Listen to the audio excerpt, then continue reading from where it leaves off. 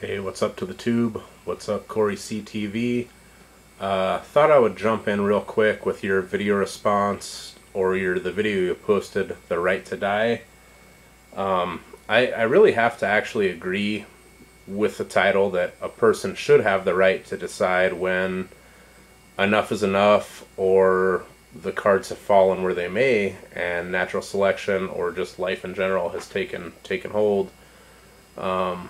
Nobody wants to say goodbye to a loved one, and nobody wants to think that today is their last day on Earth. But as humans or as an animal species, it is vastly out of our control. You know, you could run 100 miles a day and be taken out by a guy ready to have a heart attack in a truck. You know, it's humans can't control everything.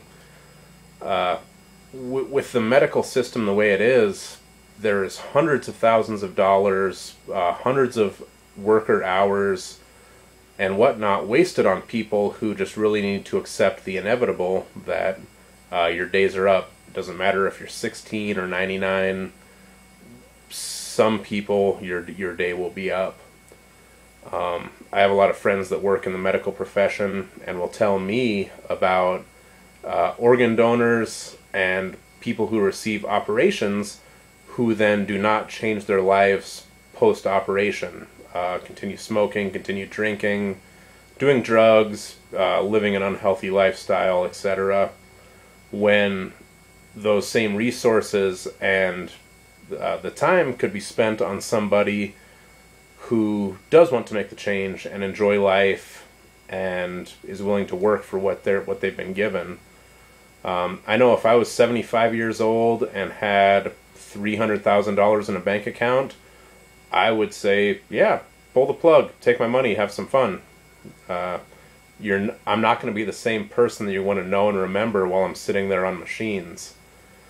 When you think about the person's right to die, it also makes me think of suicide, and I have had some friends in my life who are unhappy with the life that they have been given, and although I never want this to be the case, I feel that each person has the right to decide whether to exist or not exist. I've heard it quoted as it's a permanent fix to a temporary problem, and do not advocate it whatsoever. It's going to be way harder on the people that you think you care about than it is for yourself. Lucky to have a lot of level-headed family and friends who I don't feel that would ever be a situation. But again, back to the root, as far as the right to die, although for the medical complex, it's a huge amount of money to be generated, but from a human standpoint, do you really want to be that person on life support that your family can come and look at out of obligation for 45 minutes a day while everything you worked so hard for in your lifetime is being doled out to the hospitals and the doctors, etc.? I know it's a sensitive subject, and a lot of people have religion, family, and personal beliefs just that have a huge spoke on that wheel. Again, though, I do feel that it is a very personal right, and as much as somebody writes out a will and testament, they should have it outlined as to what their standards of life should be supported in a hospital.